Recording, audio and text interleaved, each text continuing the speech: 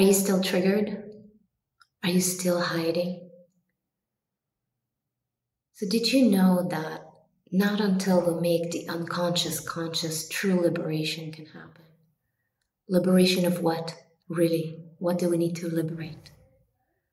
So liberation of the lies we are accustomed to believe about ourselves. Liberation of our own expression, of our own voice, our own ability to be in the world, to share ourselves, to share our gifts and talents. Liberation of true happiness, not in the way of happiness chased in the outside world, but true contentment with being right here, right now, exactly with what you have.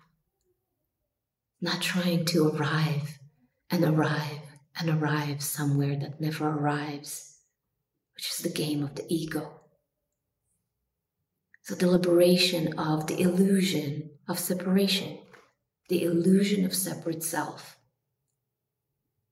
the wall that stands between you, reality, and you, reality. It's the invitation to be more intimate with life.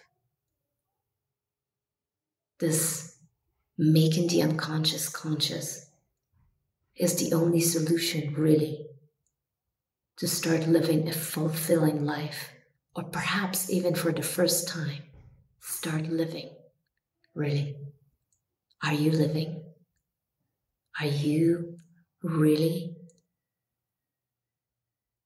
feeling that you are here to share all of yourself with the world in whatever way? Because that's the only way we will feel fulfilled, is knowing our true nature, erasing and liberating the illusion of the separate self, and moving into the world from the heart with our gifts. Much love.